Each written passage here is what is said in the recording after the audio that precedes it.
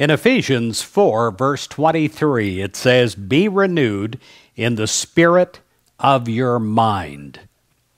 What is the purpose of life anyway? Is it only to eat, to drink, to work, to play? Or do you have a brain that is designed to dream dreams? Is your mind created to be an architect drawing plans?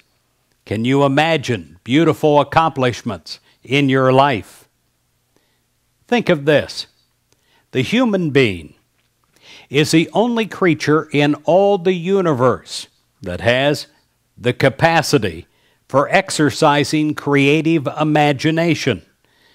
This divine quality of dreaming what you want to be, where you want to go, what you would love to do, projects that you hope to achieve, and goals that you would like to reach.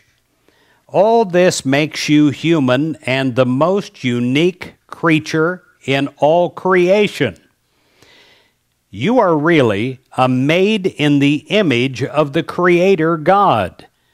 You are fulfilling your destiny as a child of God in human flesh. And when you start dreaming the beautiful dreams, God will inspire in your mind.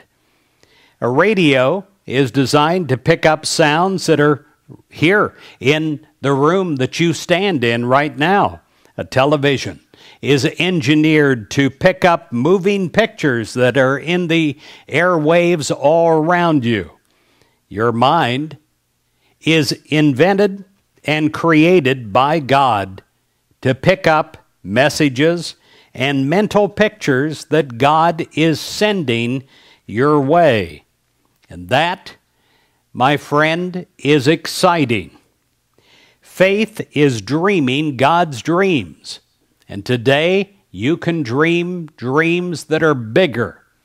You can use your creative imagination in big ways and make this week a very special week indeed.